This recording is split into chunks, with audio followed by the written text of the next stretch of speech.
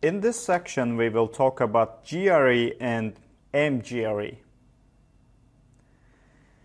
A GRE tunnel provides connectivity to a wide variety of network layer protocols by encapsulating and forwarding those packets over an IP-based network. DMVPN, guys, uses multipoint GRE, mGRE encapsulation and supports dynamic routing protocols, which eliminates many of the support issues associated with other VPN technologies. GRE tunnels are classified as an overlay network because the GRE tunnel is built on top of existing transport network, also known as an underlay network. Additional header information is added to the packet when the router encapsulates the packet for the GRE tunnel. This new header information contains the remote endpoint IP address as the destination. The new IP headers allow the packet to be routed between the two tunnel endpoints without inspection of packet's payload. After the packet reaches the remote endpoint, the GRE headers are removed and the original packet is forwarded out of the remote router. Let's now have a look how we can configure the GRE. In here we have two routers, network router 1 and the network router 2.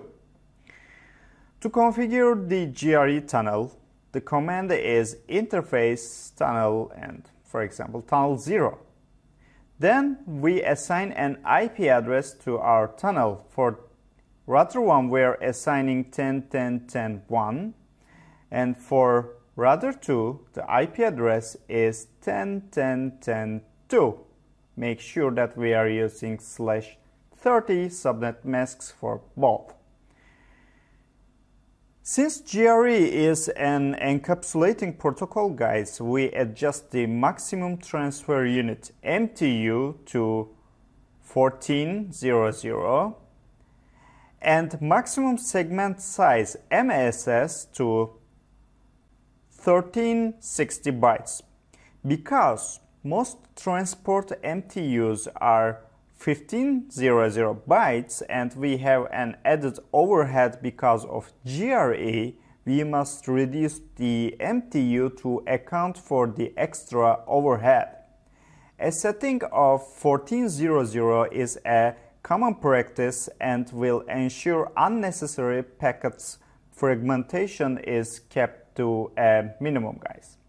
Then we also defining a tunnel source IP address in here, so that's the IP address of this interface, and tunnel destination is the IP address of the remote router's GIG00 interface, as you can see in here.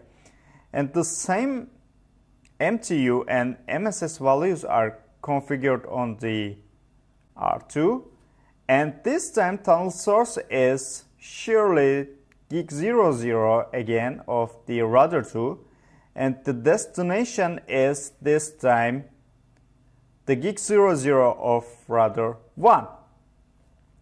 And then we are just making an OSPF configuration in here to advertise the 16 and the 10.10.10 networks and 17 and the 10.10.10 networks.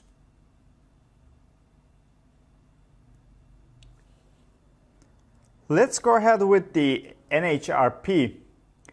Next Hop Resolution Protocol, NHRP, guys, is defined in RFC 2332 as a method to provide address resolution for hosts or networks for MBMA networks such as frame relay and ATM. NHRP, guys, provides a method for devices to learn the protocol and MBMA network, thereby allowing them to directly communicate with each other. NHRP is a client-server protocol that allows devices to register themselves over directly connected or disparate networks. NHRP next hop servers, guys. Let's type in here. You can see them as NHSL as well. NHS are responsible for registering addresses or networks, maintaining an NHRP repository, and replying to any queries received by the next hop clients. And you can see them also like NHC. The NHC and NHS are transactional in nature. DMVPN uses multipoint GRE tunnels, which requires a method of mapping tunnel IP address to the transport IP address. NHRP provides the technology for mapping those IP addresses, guys. DMVPN spokes, which are NHC, the next hop clients, are statically configured with the IP address of the hubs, which are the NHS, so that they can register their tunnel and MBMA IP address with the hubs. When a spoke-to-spoke tunnel is established, NHRP messages provide the necessary information for the spokes to locate each other so that they can build a spoke-to-spoke DMVPN tunnel. The NHRP messages also allow a spoke to locate a remote network.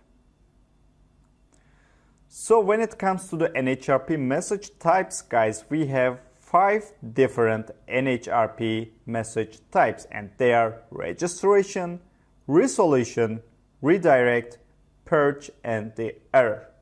Let's have a look of now how NHRP works with multiple GRE. Okay.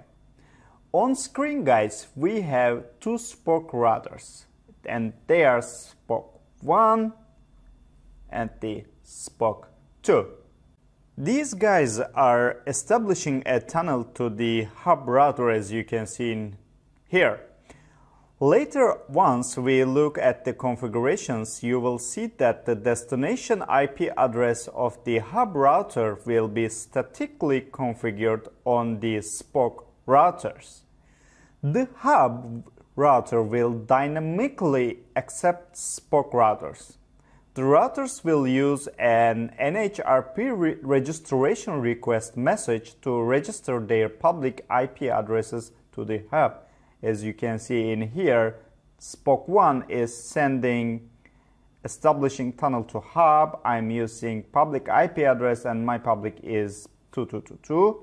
And spoke 2 is also sending an NHRP registration request message and sending the public IP in here, as you can see.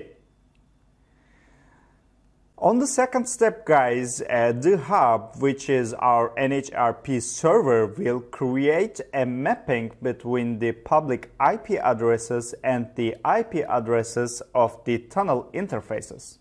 So here is the message of the hub, and he's saying, great, we have 2 spokes. Okay, that means I received your registration request, and I'm adding their public IP addresses to my NHRP cache. And NHRP cache, you can see that 1.2 is mapped to 2222 and 1.3 is mapped to 3333.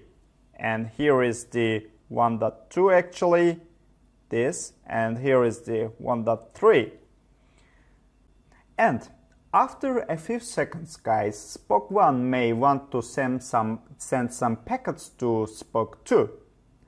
Then it needs to figure out the destination public IP address of spoke 2, so that means it will send a NHRP resolution request asking the hub router what the public IP address of spoke 2 is. So you can see in here is the NHRP resolution request, and he's saying, I want to send something to spoke 2. Can you tell me what public IP address they use, their hub?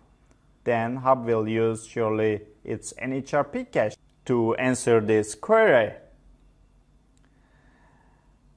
On the next step, as I told you, the hub router will check its cache and finds an entry for SPOC2 and sends the NHRP resolution reply, as you can see in here, and will say that sure, you can reach them at 3333, and here is the entry that is in the cache that hub router uses to reply for the SPOC1's request, and this is the NHRP resolution reply packet. Now guys, anymore SPOC1 knows the destination public IP address of SPOC2 and is able to tunnel something directly. This is great, right? We only required the hub to figure out what the public IP address is, and all traffic can be sent from SPOC to SPOC directly. And from now on, if SPOC1 wants to send some packets towards SPOC2, it will not go to the hub anymore, and it will just go from this way to this way directly.